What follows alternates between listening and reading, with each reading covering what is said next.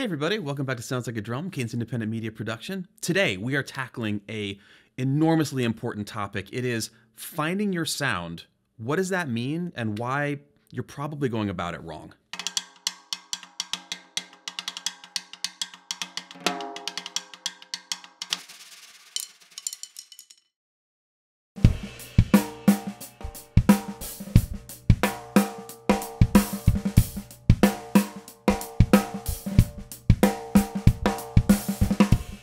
Wrong is a tricky word when we talk about activities around the drum set. We spend a lot of time talking about how there's no wrong way to do anything and that everything's inbounds and we should be explorers. However, the conversation around this idea of finding your sound or being told that this is something we need to be obsessing over by the industry and by other players and the internet at large, it's leading us down a challenging, frustrating, and maybe completely wrong path. First thing we need to address is that however you sound on a given day is your sound. Let's set aside the idea that your sound is somewhere down a path and that you are running towards this and you're going to someday have it and then you're going to have your sound. Instead, let's address the idea that every single time we sit down, we are in a process of evolution and addressing issues in our playing that is getting our sound a sense of progress, growth towards something that makes us happier than yesterday. And we do this every day, getting towards something that is going to make us satisfied and feel like we're expressing ourselves to our fullest. Now, having said that, we do need to talk about what this means in terms of the instrument, in terms of how we address playing the instrument, and how we can get some evolution into the sound that we already have.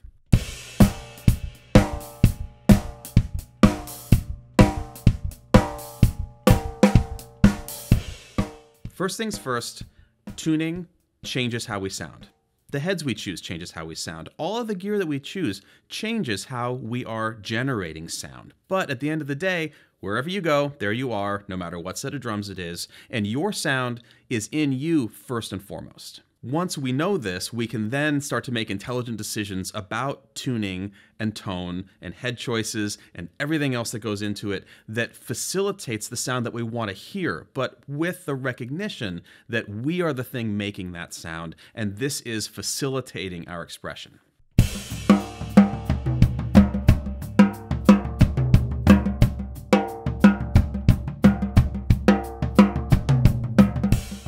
Many of us, maybe most of us, have heard some kind of euphemism around a big name drummer that we love that goes something like this. No matter what gear they sit down at, they always sound like themselves and they can make any gear sound good. What this really means is that they have the technical capacity, the experience, the touch, all of that to assess the gear that they're given, make little adjustments if there's time, and execute a great performance on whatever that stuff is without that gear and that room and everything else becoming a hurdle that inhibits them being able to perform well. This doesn't mean that insert name drummer here wouldn't rather have their preferred gear on that day. It's not about that. If they're sitting down to B8 cymbals or sitting down to something that's way nicer than they're used to, that's not what we're talking about. Everyone would like to have their favorite stuff. But when you get handed something like this, no different than a car that's not that great when you're renting a car, or maybe a meal that's not exactly what you were looking for, how do you relate to, adapt to, and utilize what you're given, hopefully to get the job done and maybe make sure that nobody else on stage knows that it wasn't optimal?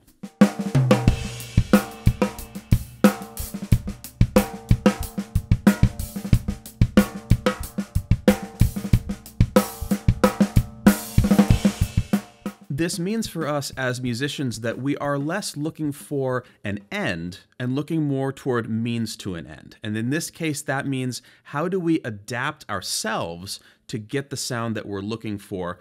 And that can include changing out the heads or making adjustments to the kit, whatever it might be. But we're always in a mode of evolution and adaptation to what we are surrounded with. This even means that perhaps you're using maybe calfskin heads and you show up and they are wildly out of tune, or maybe you show up to a backline kit or a house kit at a studio and the heads are totally shot and you have to figure out how to deal with that because there are no other heads to change them into. How you can adapt really shows your capacity to generate what your sound is, in addition to whatever the drums themselves in a vacuum behave like.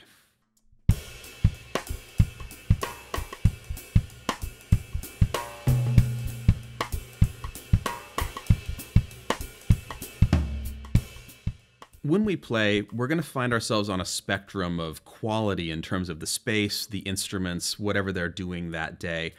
If we're at home, if we are in our practice space, if we are at our own gear, that's the time to start to experiment with how close you can get to a sound that's in your head with the instruments you have, but realizing that the vast majority of what you're drawing out has to do with your physical connection to the kit, and not so much whether or not you have 1-ply or 2-ply batter heads, or whether or not you have the same ride cymbal as your favorite drummer. This means that the more experimentation we do in that context, the more adaptable we're going to be when we run into tricky situations. And it could be something as simple as realizing at the gig that you forgot one of your rack toms at home or something like that. If you're used to 3, can you adapt to 2, even if they're yours and they sound like you're expecting? That can really throw you off. If I have a 3rd one, that's really challenging for me to adapt to, because I never play with a 3rd one, and that's something that I could work on.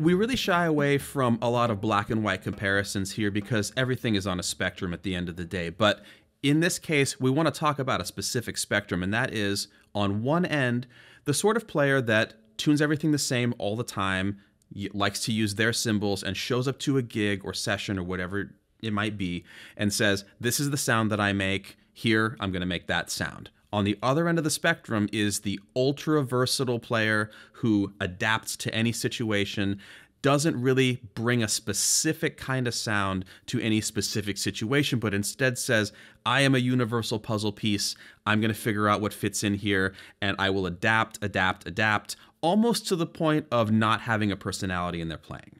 Somewhere on this spectrum are all of us. Somewhere on there. Over the course of playing, career, personal, whatever, we're going to move around on that spectrum. But there's a lot of space between those two extremes. And on the one hand, we want to be versatile. We want to have options. We want to be able to generate a few different feelings and experiences on the kit. But we also want to have a personality so that we are recognized as an individual who is contributing something that is unique to us as an artist. There are also people for whom it's just a job, and they're on that spectrum too, but hopefully we're still enjoying playing the instrument and it still gives us some joy, but you'll meet those people along the way too.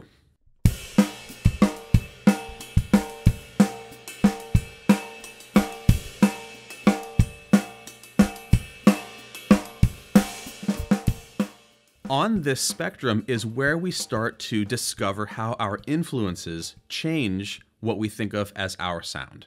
It's important for us not to carbon copy our favorite drummers and turn into clones of them in our professional or playing lives or wherever it lives for you in terms of playing drums. But we can't evolve without external information and influence, otherwise we will stay the same forever and ever, which isn't necessarily a bad thing, but it feels like an awfully narrow lane when you consider the possibilities of the instrument. This means that if I love Elvin Jones, it doesn't mean I need to play exactly like him every day, but I do love to reference that kind of accent or that kind of idea. I also love everything on every Primus record, so the intersection of all of those things can give me a personal style that is not exactly any of them, but a little bit of all of them. And this leads us to the biggest thing that we want to say today, and that is this. If there's a genre of music that you are completely turned off to, we all have them.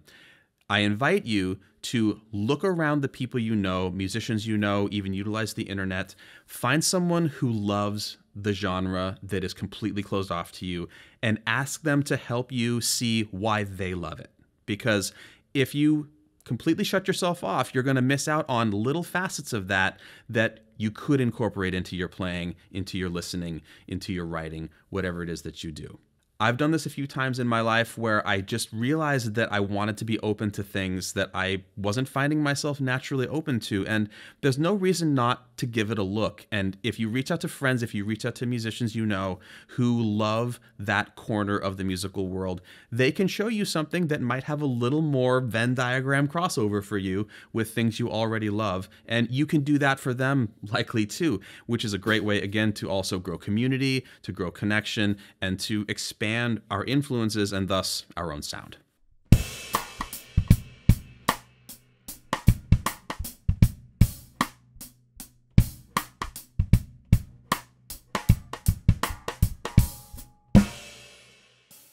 What do we do with all of that once we have it? Experimentation, trying things out, exploring uncomfortable scenarios on the kit, tuning the snare different than you normally do. Maybe heads that you're not used to. Maybe something as simple as a different pair of sticks. Something as simple as listening to some music first that you don't normally listen to. Try experimenting with the sounds on there, emulating things that you hear. It's just about expansion. And the more that we experiment, the more options we're going to have. We'll grow the toolkit, and our personal sound can thus get honed in and get clearer for us so that we can say what we want on the kit.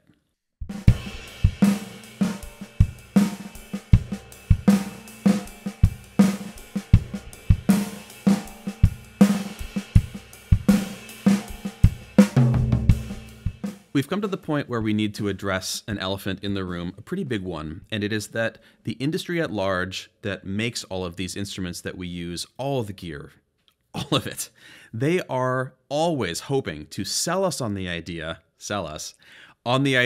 that they can provide us with our sound, that we're purchasing our sound from them, and then we will be satisfied and we will be happy to play whatever it is that we purchased. The struggle here is that it's another wherever you go, there you are scenario. If I buy a different set of drums, if I buy a different cymbal, that instrument might sound different, but I'm still going to sound just like me. I can't purchase someone else's sound through purchasing. The only way to get that is to figure out my needs internally and develop my sound so that I can play a lot of gear and realize that my sound is not this cymbal, but I can get my sound out of this cymbal. So it starts here, and eventually we can hone in on our sound internally so that we can select the right gear to facilitate the sound that we're looking for.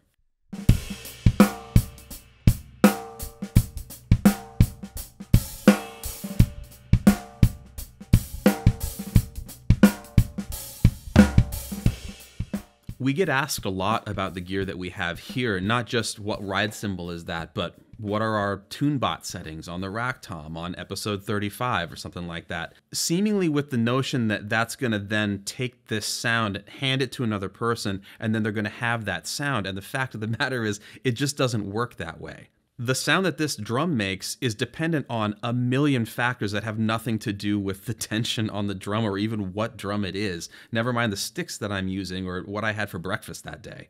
This all circles around to the fact that we are making that sound, and having knowledge around maybe how tight that head is could give you some insight into how I feel when I'm hitting it, but it's not a thing that you can just give to somebody. And I spent time tuning these drums today because I wanted them to feel like me. I wanted them to feel and sound and give me what I was looking for, to just play some stuff that is actually what I play in my working life.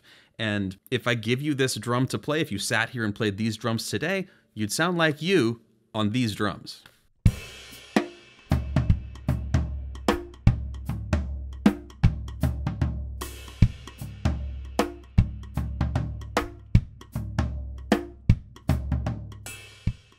This is why we don't spend a lot of time playing really flashy stuff on this channel, because there's plenty of that out there, and to be totally honest, I'm a working drummer, I make records, I play shows, that's where the vast majority of my income comes from, and what you're hearing today is what I play on gigs. Frankly, what you hear in most of these episodes is what me, who does this for a living, plays on the drums. So there's no reason for there to be a lot of linear wildness or blast beats or other things like that in this, not because those are invalid, but because those are not my wheelhouse, and there are not things that I get called to do in order to make money and in order to grow my career. This means that Whether or not those are technical blind spots for me doesn't actually really matter.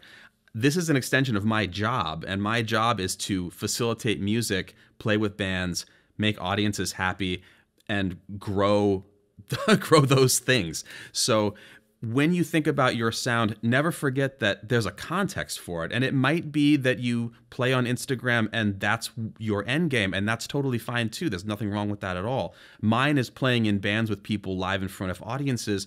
That's how I ended up with my sound. That's why I tuned these sounds. That's why we picked these cymbals, and that's why we play here the way we do.